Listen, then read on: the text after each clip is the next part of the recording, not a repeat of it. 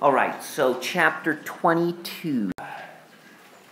First thing we're going to do, like I mentioned, is we are going to want to recognize these functional groups. If we don't know the functional groups, we can never predict their reactions, right, or keep them separate. So we want to recognize them, and then we're going to learn how to name them. All right, so I just have this first slide that we, that we did before when we were first introducing all of these carbonyl derivatives, right? And so these are some of the ones that we're going to look at in detail. Remember, I mentioned that these are referred to as carboxylic acid derivatives because they are all related to carboxylic acid through a hydrolysis reaction. Okay, so each of these, if we can react them with water, so for example here, this is an acid chloride, and if we react it with water, we get a carboxylic acid as the product, plus something else. Okay, if we react an ester with water, we get a carboxylic acid and an alcohol.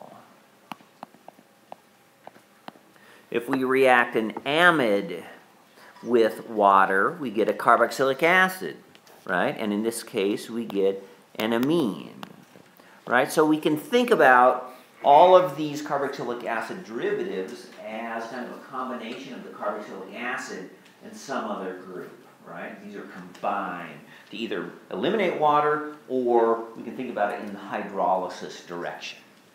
Okay, so we're going to look at all of these derivatives, but there are a few additional as well. Okay, first one that we're going to look at are called the anhydrides. Okay, and these really are a combination of two carboxylic acids. Okay, so they're like a carboxylic acid, but they're two of them, but they're linked by a single oxygen. Right? Just like we were looking at on the previous slide, if we react this with water, we can do this on either side, but I'll draw it like this. Here's our water, and we could end up with one carboxylic acid like this that takes the OH, this is an H there, and the other, another carboxylic acid which takes the H. Okay, so there's the water molecule, OH on one side, H on the other side. Okay? The next group that is included in here are called the acyl phosphates. And these are included, I think, really because they're important in biochemistry. They're not such an important reagent or molecule in organic chemistry, but they have a lot of applications to biochemistry. And so I'm going to introduce them here, but we're not going to really go into them. Okay, and if you want to learn more about them, there's some sections in the chapter that you can read about them, but I'm not going to test you on that, and I'm not going to really cover it in my lecture. Okay, so acyl phosphates are kind of related to anhydrides in that they are the combination of two different acids. Okay, same as the acid chlorides are a combination of carboxylic acid and hydrochloric acid, right?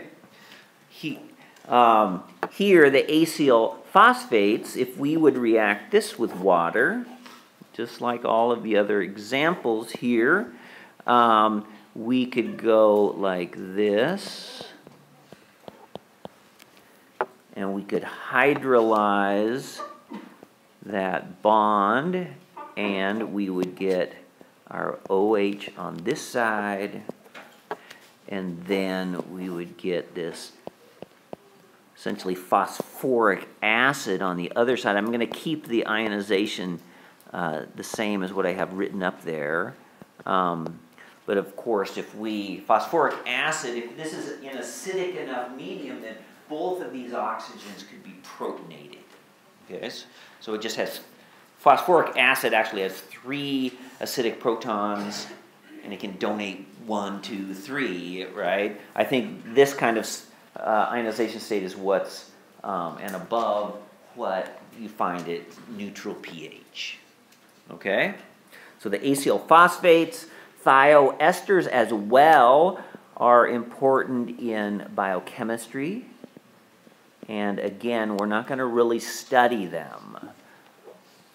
So what they have, they're like esters, but they have a sulfur in the place of the oxygen of a normal ester. All right? Like the other cases, if we hydrolyze a thioester, oops, that's not right.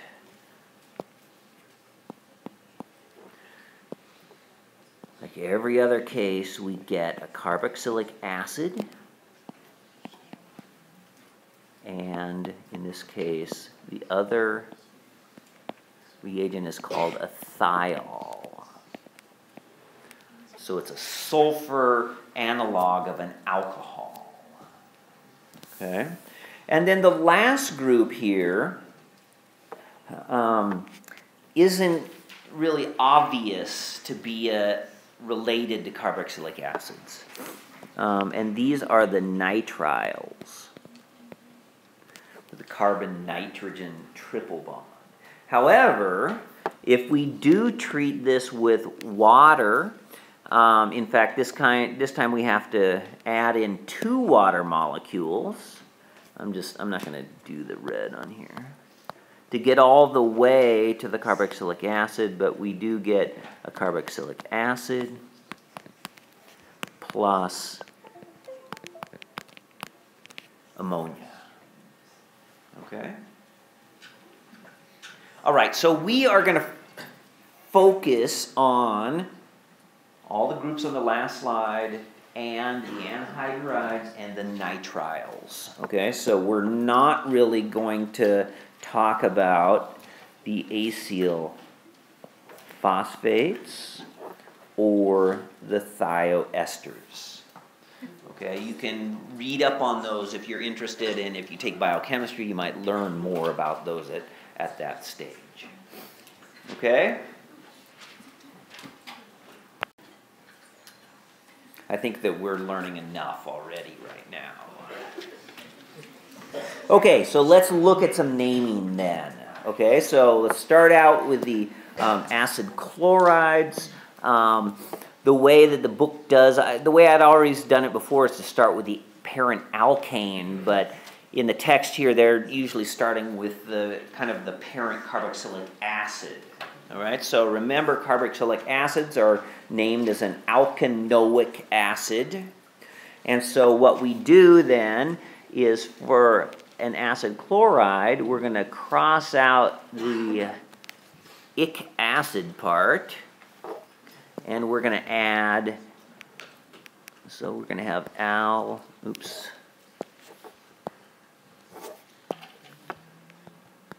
alkane, and then I'll do this oil, and then we're going to list whatever halogen it is. And so for this, we're going to talk about the chlorides.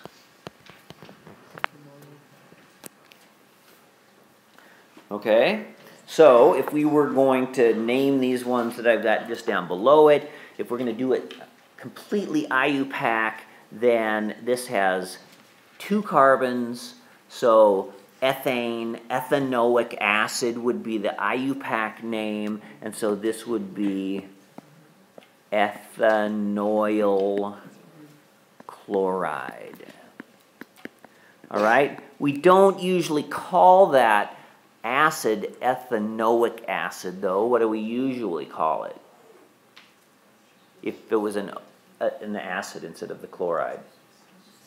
Acetic acid, right? So this is usually just called, so this is more of a common name. Dang, I can't spell though. acetyl chloride. Okay? Nobody ever calls it ethanoyl chloride. All right, so the other ones, the second one we would do it systematically though, so we have 1, 2, 3, 4, so the acid would be butanoic acid, and so this would be butanoyl chloride.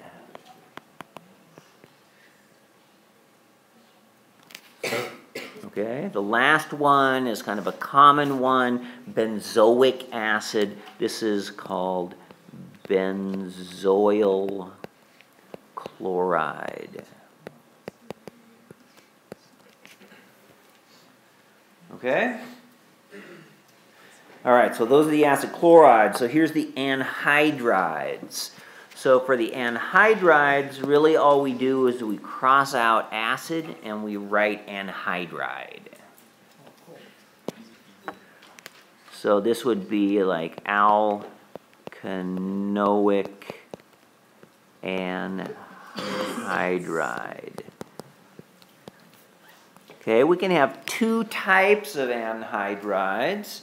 We can have either what we call a symmetrical anhydride, which are kind of made up of two of the same carboxylic acid. Okay, and in those cases we don't have to list those groups twice. We just say once and then anhydride. So again, these we would usually relate to acetic acid, right? They're two carbon acids, so this would be called acetic anhydride.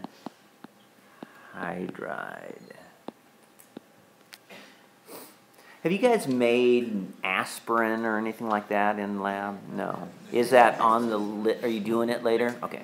You'll use acetic anhydride when you do that reaction. Okay, so then the bottom one, it's 4 carbons, so this would be butanoic anhydride. All right, since there's 2 of these butanoic acids, we only have to say it once here.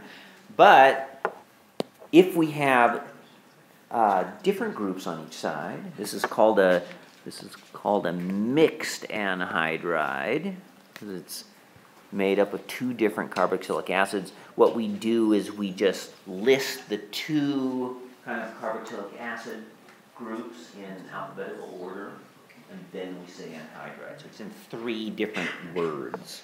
And so this is,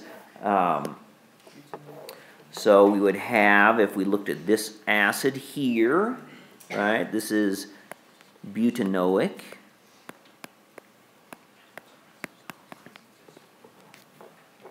This side here, right, is 3 carbons. This would be propanoic. And then we just say anhydride. Oops.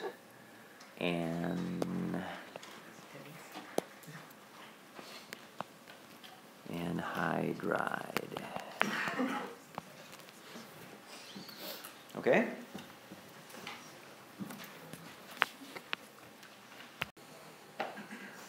All right, now esters are a little bit different because we have 2 different kind of alkyl portions. Or, you know, we have this portion over here, which we're going to call the alkyl.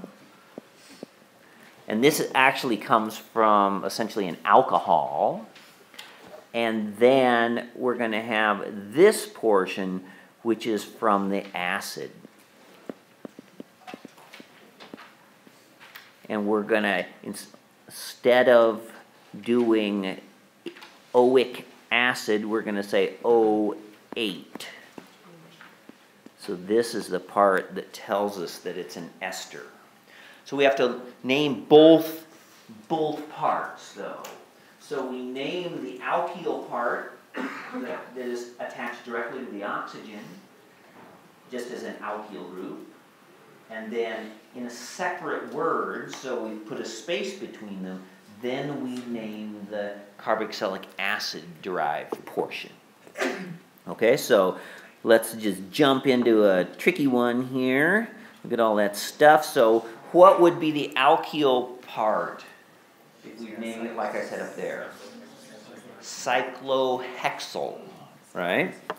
So we would have a cyclohexyl,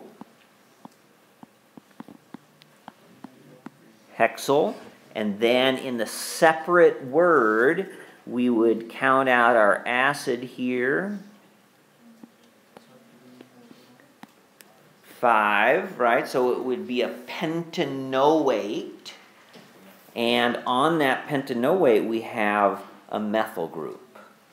So it would be 3-methyl pentanoate. Okay, so whenever we kind of see this, this O8 here at the end, then we'll know that there's something we got to look for out in front. Okay? So we can look for that over here. We used the O8 one other time. Do you guys remember when we used that ending before? Is it carboxylic acid on the ring? No, not the carboxylic acid on the ring. Yeah. Like sodium benzoate? Yeah, exactly. So when we had the conjugate base, we had a salt, right? So then we had O minus, and if there was a sodium or a potassium or something like that out in front, we said sodium, benzoate, or sodium acetate, or sodium propanoate. So we use that same ending. And so again, if we say the O8, we look back to the front. If we had a cation out there, we'd know it was a carboxylate anion. If we see an alkyl group, we know it's an ester. Okay? So let's do one more here, and then the last one I'm not going to really name, but I'm just going to point out that it's kind of its own functional group. Okay, so here's our alkyl group. Right, so we're going to draw this down here. So we're going to start with methyl. And then we count out our acid, and we have one substituent attached to it as well. Okay, so what do we call that? The methyl with the oxygen? Methoxy, right? So this is 3-methoxy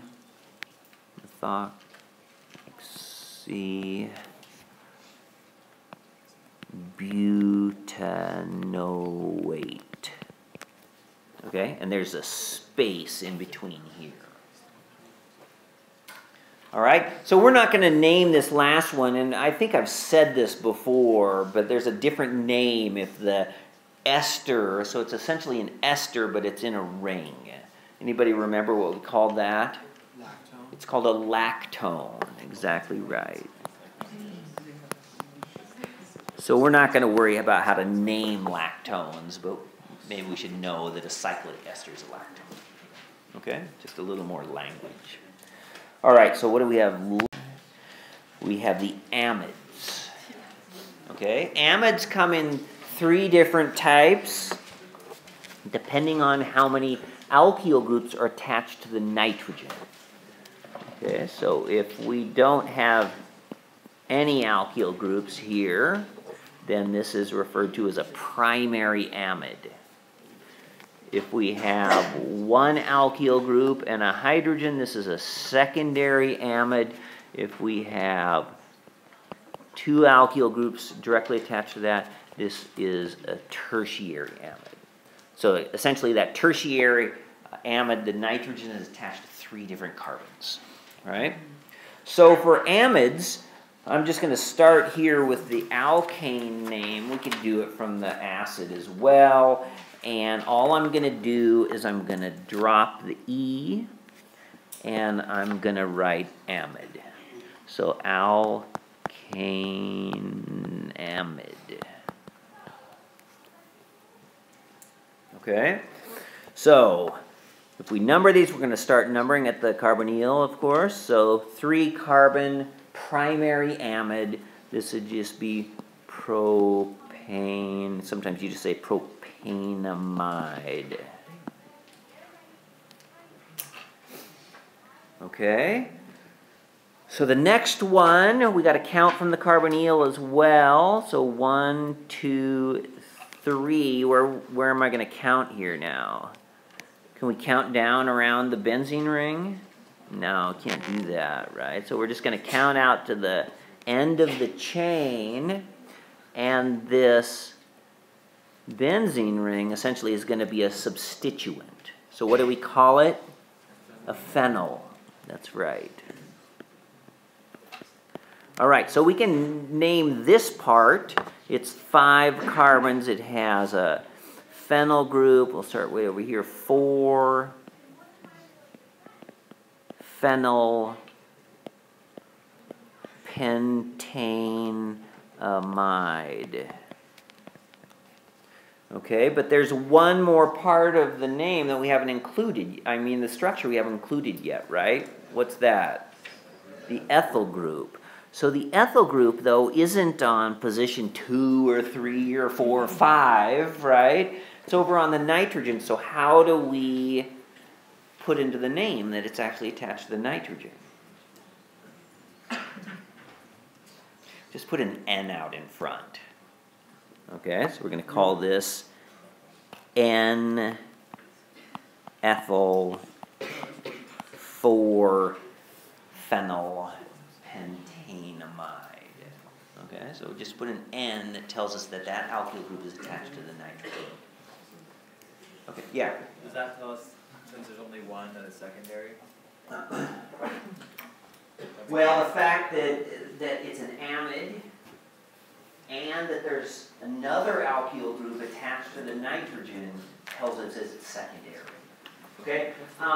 The N group here, alkyl group, doesn't have to be listed first, right? It's only listed first because ethyl comes before phenyl in the alphabet. Oh. Okay? All right, this last one you've probably actually seen before. So this only has 1 carbon on the acid side. So what would we usually call a one? You know, we use a common name. What's the 1-carbon acid? Formic acid. Okay, so this would be called. I'm going to put it all the way down to the bottom. A formamide. Okay, and then we have 2 methyl groups on the nitrogen. So we say N-dimethyl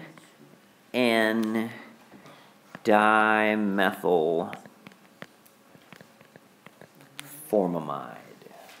Okay, have you ever heard of this one before? We usually just call it DMF. Have you heard of that before? So what is it? What do we use it for? It's essentially a polar aprotic solvent. So, there was a bunch of those back when you were talking about substitution reactions. And the polar aprotic solvents favor SN2 substitutions. Okay? DMSO, some of those. All right? So you may or may not have talked much about that. Okay, but that's how you name it. Okay, we got one here, and these are the nitriles. Okay? For the nitriles, it's pretty easy here. We don't drop anything. We just add nitrile.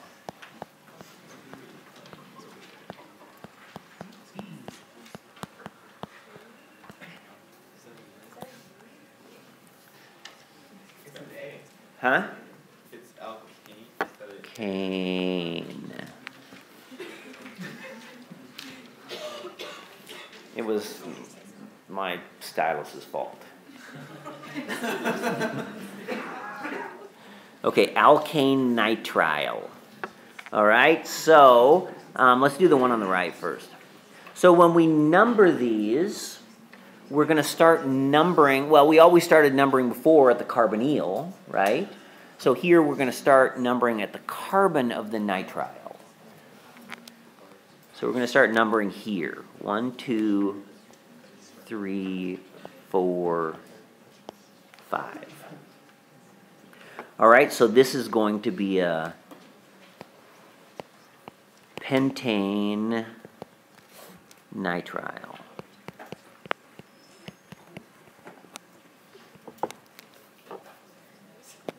All right, and then we have two substituents, right? We have a chlorine, a chloro at 3, and a methyl at 4. Okay, so of course the chloro goes first.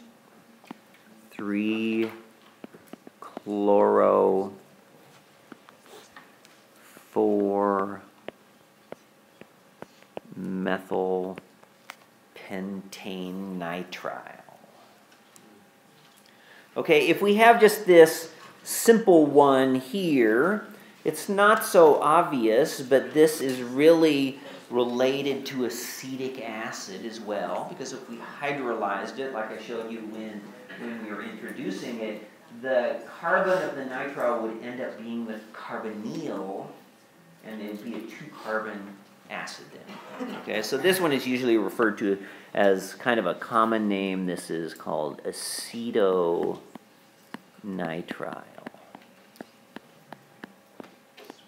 And it's also a reasonably common solvent. Sometimes, you know, we haven't really gone into this, and I don't know where in the text if it really does this, is naming molecules that really have multiple functional groups. So a lot of the functional groups we can name as an ending, and then we can also name them as a prefix. Okay? Like an alcohol, we say propanol. We name it as an ending. But if we had something that was a higher priority, then we would name it as a hydroxy, okay, as a prefix. So you might see that sometimes these nitriles are also referred to as cyano, right, from like a cyanide. And I think there might be a problem if it comes up in the homework or something like that, okay? But we haven't really, we haven't really gone over that about, because there is, of all the functional groups, there's like a big priority list. And the higher priority groups get the ending, and the other ones, the weaker ones, are forced to use their prefix. Like uncle, right? You're going to say uncle.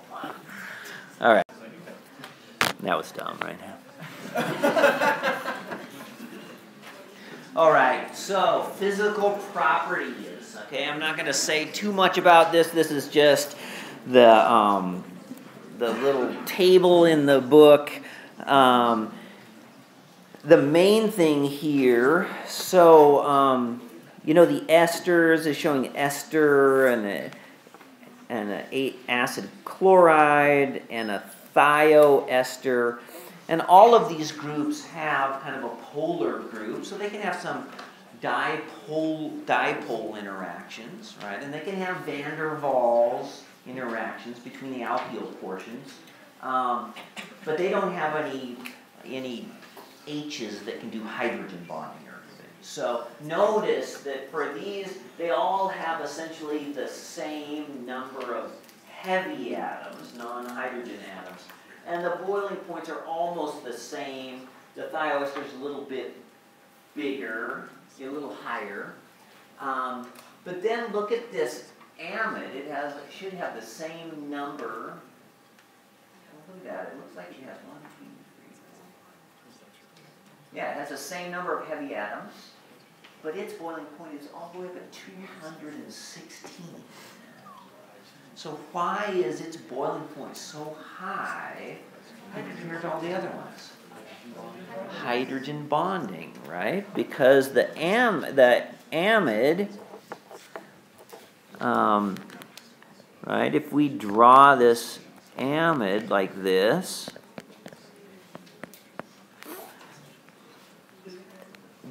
the hydrogens can get oriented. Remember that hydrogen bonds are really just a dipole-dipole interaction, okay? But it's an important kind, and this would probably line up with the carbonyl oxygen, something like this, okay? And a primary amide could have these kind of hydrogen bonds to both of these H's on the nitrogen, right? And this oxygen could go to a NH on another one. Okay, so a primary amide actually has a higher boiling point than if we took one of these, say that methyl group, we chopped it off and we put it over on the nitrogen, right? It would have the same mass, but then we only have one hydrogen that can hydrogen bond. The boiling point would be lower. Okay? Or if we took two of those groups off and we put a dimethyl, N-dimethyl, it would be much more like these over here, right? Because it could no longer have any hydrogen bond. Okay? So where do you think this fits in? So let's compare. You know, this is just all the stuff in the chapter. Let's go back to a functional group that we've talked about before.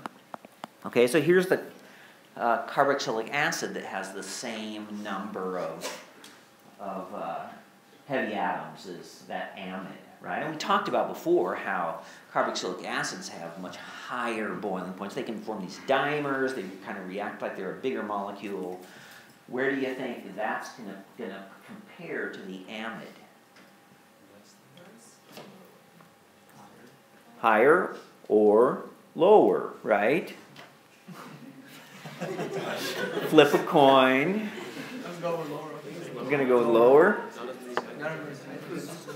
Okay, the boiling point of butanoic acid is 164 degrees Celsius.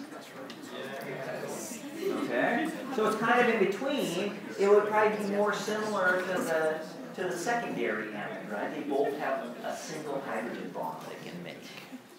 Okay?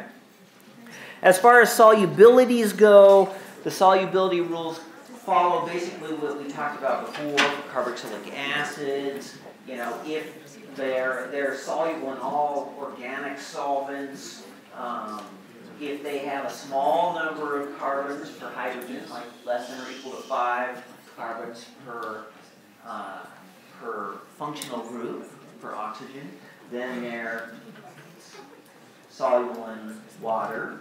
If they have more carbons than 5, then it acts more like an alkyl type. You know, the hydrophobic part takes over and they're insoluble in water. Okay? All right, so already you're chit-chatting out there. All right, let's do 2 more. So as far as physical properties, let's compare these carbonyls based upon their the IR absorption of their carbonyl. Okay? And really there's 2 things going on here. So notice the acid chloride is at a very high wave number at 1800. The amides are quite a bit lower, down at 1630 to 1680. Okay? There's really 2 things going on here for carbonyls. If we have some kind of Y group like this that is very electronegative, then what can happen is it pulls its electron density this way, and that builds up more delta plus on the carbonyl carbon. It kind of forces this oxygen to donate some of its electron density down to compensate for that. So in that essence, by having a strong electron withdrawing group here, This oxygen donates, it adds extra bonding strength between the oxygen and carbon. So for like the acid chloride, which would be doing that, it shifts to the higher wave number range of the carbonyl groups. Okay? If we look at the anhydrides, because there's two carbonyls, we actually get two separate absorptions. Because they can kind of be stretching together like this, or they can be kind of asymmetrical as well, like that.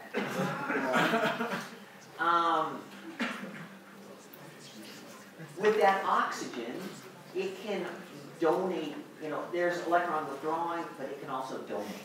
All right? So it's kind of in the middle. The esters, with these other groups, we have resonance like this. Right? If this group donates electron density, then we end up with this other resonance form.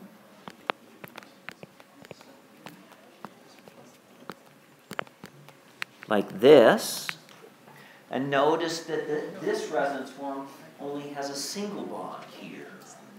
So by having a good electron donating group attached to the carbonyl, we're actually weakening the carbonyl group. Okay, so that's why when we get down to the ester and especially the amide, the nitrogen is much better at donating electrons, so it's kind of weakening this carbon-oxygen double bond strength. So it's at that lower wave number range of the carbonyl stretches. So we can kind of pick out sometimes what kind of carbonyl group we have. I know this will only take you 2 minutes to do this. Right? All right, so this is an IR spectrum and a proton NMR spectrum for this molecule called phenacetin. It's like a pain reliever. All right, and so we got the IR, which isn't like a super great IR. We don't have time to really sit here and wait for you guys to come up with something here. But so what I would see here is this stretch. Does that look like just a normal CH stretch? No, it's too far down. So this is actually an NH. Okay, remember the NH is stretched down in the region where there's the OHs also. And there's only one of them, so that means that it's probably a secondary amide. Remember, if it's a primary amide, there's two NHs, then we see two peaks down there. Okay, and then this is kind of skinny, but it's in the region for a carbonyl. And look, it's way down at like 16 something, so that could fit together with this to form to be an amide, okay, because that's at the low wave number end. Okay, so let's say we've got that. And like this, we got a 1H there. All right, and that's about what we can pick out of this. So what about the proton NMR? They give you all the integrations. Can you see anything in there? Okay, so these two go together. All right, so if we have a CH2 that's a quartet and a CH3 that's a triplet, what does that tell us? You don't remember any of this stuff? Yeah, maybe. This would be an ethyl group. Okay, we have a CH3 that's at 2 point, it's a singlet. That's going to be next to the carbonyl. We have two doublets in the benzene region. Means a para substitution. Okay, so I'm just going to draw this out. Okay, on one side, we're going to have our nitrogen. Like this with the methyl group on the end.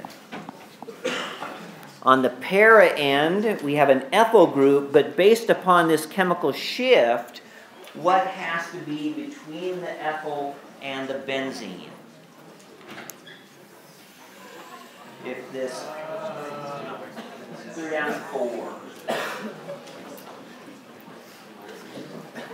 It needs an oxygen. All right, I will see you guys on Monday.